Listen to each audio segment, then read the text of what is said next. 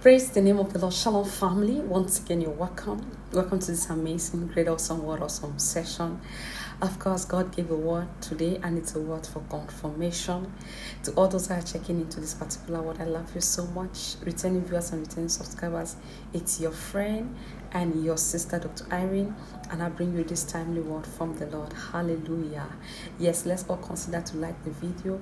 I pray that at the entrance of God's word tonight, there will be light. The light that shines in darkness, and darkness could not comprehend it. It will shine through your path as you receive this word this day in the name of Jesus. The earth is the Lord and the fullness thereof. It says, all the cows and the cattle upon the hills, they are mine. The silver is mine, and the gold is mine. A lot is hanging on you. Now I see this person, you are hesitating. You are hesitating, and the reason is because you want to be sure.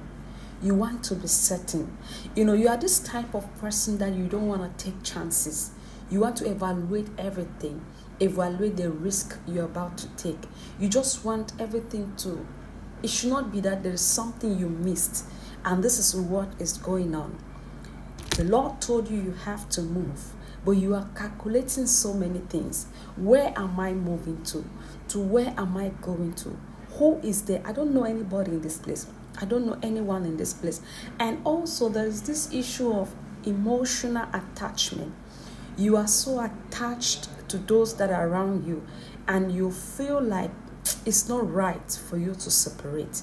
The Lord says I should tell you the earth is the Lord and the fullness thereof. Focus on the assignment He has given you. He will make a way for you. Strangers will build your walls in foreign lands and in foreign nations. Hallelujah. And one thing you should know is that you must progress, because the life and the happiness of thousands is hanging on you. Luke chapter 2 verse number 26. There are so many people whose lives, whose happiness, whose joy, whose laughter is hanging on the steps that the Lord is asking you to make.